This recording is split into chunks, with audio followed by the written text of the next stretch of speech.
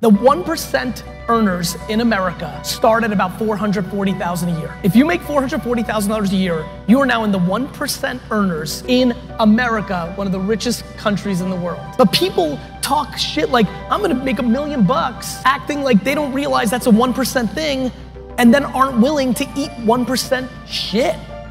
Hey guys, welcome back to the Passive Money Plan. My name is Alex. That's Kirby. And I love this topic. I love what Gary Vee is talking about. So what are your thoughts on this? If I said I loved it, I'll be lying. I would honestly be lying. I'm over the moon about it. Um, there's no words to explain from what he just said.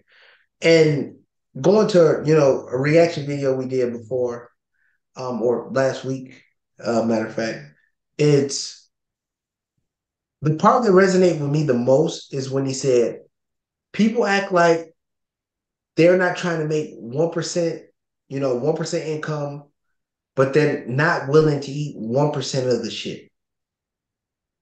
That's the part that resonates with me. It is hard to do these things. It's not just, oh, I showed up. I mean, I know. Social media makes it looks like it's easy. But it's not. I mean, I don't want to say fortunately, unfortunately, I'm in the 1%. But I had to deal with a shit ton of stuff down the road to get here. It's not easy as, oh, I woke up one day, I said I want to be in the 1%, and then voila, here I am. I mean, many of the videos that you've seen, I mean, Alex, I told you about, me thinking I was Superman landlord, and when the tenant got hit, I mean, I've went into the penny stocks and lost my butt. I've done some of the craziest things. I mean, when I say went to the penny stocks and lost my butt, I mean literally lost my butt. I thought I was a day trader at a time. I thought I was doing this and that. I thought I was getting to steal my first, multifamily. I thought that, oh, I'm gonna make a mint off of this, not knowing that the whole place was crap and I had to remodel that. And then once I started rebuilding and remodeling that, it caught fire and I had to start back over from scratch. It's a lot of crap you got to eat to get to this level. It's not just, oh, because I want to and show up, then I'm going to be here. But that was the biggest part of the video that resonated with me. But again, with what he said, everybody thinks that the 1%ers are people that's making millions and millions of dollars a day. But 1%, if you make a 1%, it's really, I'm not saying only, because $440,000 a year is not only. I think now with inflation is like 470 or something like that. But 440 a year is not a number to sneeze at. But people just think that, oh, I should just show up and make this money, when and the truth is you got to eat a lot of crap to get there. But what you got on it? Absolutely true. I mean, I'm not in the 1% yet, guys. I'm getting there. Root me on. But it's very true, everything. I mean, like there's a lot of sacrifices you have to make to get to that level. And I would say especially there's a lot of I think the biggest thing about it is it's mental. You have to be very strong mentally to be able to be in the 1%. There's a lot of things that's going to put you under stress. You're going to have to manage your stress. You're going to have to understand that there's hard situations. You're going to have to set aside your emotions. And especially because at the same time, while you might be dealing with shit in the work environment of whether it be your business, your investing, your job, whatever it might be, where you're trying to acquire whatever it is that you have as a goal. But life is also going to hit you too. You might lose people close to you, whether actually, losing relationships, or you might lose people because of death.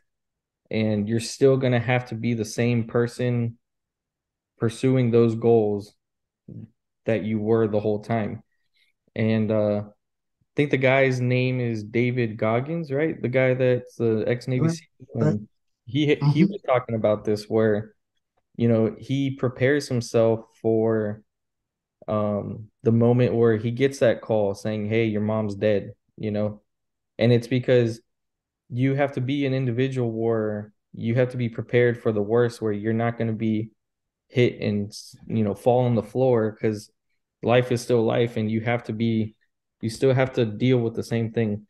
Many people, I hear like you get like grievance days at work, and like it's understandable for like an employee side, but like when you're trying to be in the 1%, you don't have the what do they call it in the army now that you were making fun of, the pause tickets or whatever, the Oh, like what was it called? I forgot the timeout the cards or something. I can't remember. yeah, timeout cards or whatever that was. Yeah. Yeah, there is none of that. Like, and I mean, just Stress Stress card. cards, That's stress it. cards. Yeah, yeah. You're just gonna have to. I mean, it's that, and also you're not gonna be in the beginning. You're not gonna be enjoying the luxuries that you see on social media, um, Right. and it's gonna be years until you get to actually enjoy that. And I think that people get so infatuated with social media, and seeing different people showing off the stuff that they want to acquire that before going through the process. And what I like about what Gary Vee said is because the whole time he's describing, you know, someone who can get to that, and especially what Jeff Bezos was saying, it's entrepreneurs, I believe, enjoy the process of being an entrepreneur. I think it's Right. the path that they're on. They enjoy the work that they're provide or producing. Um, it's the game. It's not the luxury things in life. And I agree with you. And me at the onset of this video, I said, yeah, I'm unfortunately part of the 1%. It's not that I sit there with a meter and saying, oh, am I there yet? Am I there yet? It's not there. That's not what I do. What I do is I just keep executing the plan, keep executing the plan. And then when it hit me once, Gary Vee said what he said, and then I looked it up what the 1% of income earners is in the United States. Then I'm like, oh, I'm in the 1%. But it's all about me executing. It's all about executing every day, every day, every day. I'm not executing to say, oh, I want this amount of money a day, this amount of money a day. Like Alex, I just called you and said, hey, I closed on a new deal. I didn't say, Alex, I closed on a new deal. Oh, that takes me to this X amount of money a day. It's just me executing because I have goals on top of what money that it brings in. I have goals that, hey, I want to have this set up, XYZ set up for legacy, for family tree setups and things like that to make sure my family is taken care of well after I'm done. And this is just a step along the process. How much money I make in that time is just how much money I make. Am I gonna go out and eat and be a fat ass? Yeah, I am. Because that's what I do. But for everybody else, you don't have to be me, but that's what I do. But besides that, it's all about the grind. When I closed on a deal 2 days ago, I think it was, 2 days ago. I forgot what day I closed. I closed on the deal. Well, I came under contract. The deal don't close until I think 15 days from now. But I didn't say, "Oh yeah, I made it." What I did was, okay, what's the next deal? I'm waiting to go to the next deal, and I'm already been setting up for the next deal to happen. And so after January, this deal will be done. Then I'm looking at February. February, I'm looking at March. March, I'm looking at April. To keep going on, keep going on. I'm not going to stop or slow down because, I think, I'm in the 1%. I've made it. I don't care if I made it. Because the truth is, if I go in here right now and tell my wife, oh, yeah, we made it, she's going to say, get your butt back in there and go make some more. That's it. Not that we're going to go spend the money and go live in a lap of luxury. It's just that's what it's about. It's about the grind. It's about doing something more than yourself. And people don't want to do more than themselves. The only thing they care about is themselves, like, oh, well, I did it, then everybody else got to get their own. Me, I care about doing it so generations after me can build upon that. And that's the real benefit and gratification that I have. I'm just going to eat. Everything else they can do with it, whatever they want with it. No, I like that you said that too, because we were talking about this the other day. I don't think it was on camera, but that the average wealth in a family lasts about 3 generations, I think it was, and Right. um, we were talking about how there's only a few families in the world that have amassed billions or trillions of dollars, and they've been wealthy for multiple generations, hundreds of years. And being able to do that is very powerful, very interesting. But those are all. And that's a key that's a key concept that I want to be one of those, after the fact. I don't want to be just, Right. 3 generations, then my great grandkids then jack off the money. I can't be that guy. I can't be that guy. Right. Yeah. No, and it takes a lot of discipline and knowledge and persistence to be able to do that for sure. All that being said, guys, please like, comment in the comment section below.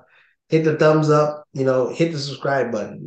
Subscribe button is very important to us. So hit the subscribe button to help out the YouTube algorithm and all those things that go on behind the scenes. And we'll see you in the next video. Have a good one.